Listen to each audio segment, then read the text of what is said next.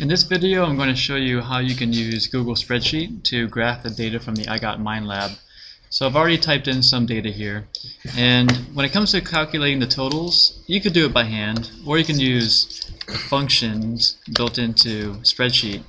You can do equals sum and then highlight these columns here, hit enter, and bam, does it automatically for you. You can then copy that down, and now you have those. You can do the same concept over here, equals sum, and then highlight these here, bam, fill it over to the right, and there you go. Now it's time to graph the data. So the first thing is to highlight your data.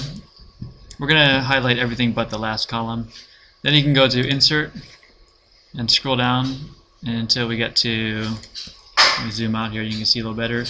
You can go insert chart, or you can also click on this icon right here, insert chart. And then you are going to, it's recommending some weird charts for us. Why is that? Let's try that again. Highlight, and then go to insert chart. There we go, that looks better. We're going to do a line graph. We want the season number to be on the horizontal, so we're going to do switch rows and columns. That looks better. And what's next here? We're going to need a label for this vertical axis. So the way we can do that is by going to customize and then scroll down to where we get to axis, left vertical. Let's give it a title, fish caught.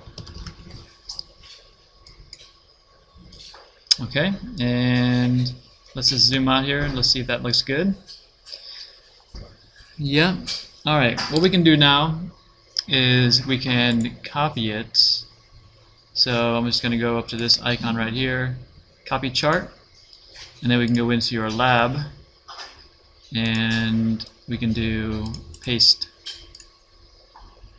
And ba-bam, there it is. That's how you do it. See you in class tomorrow.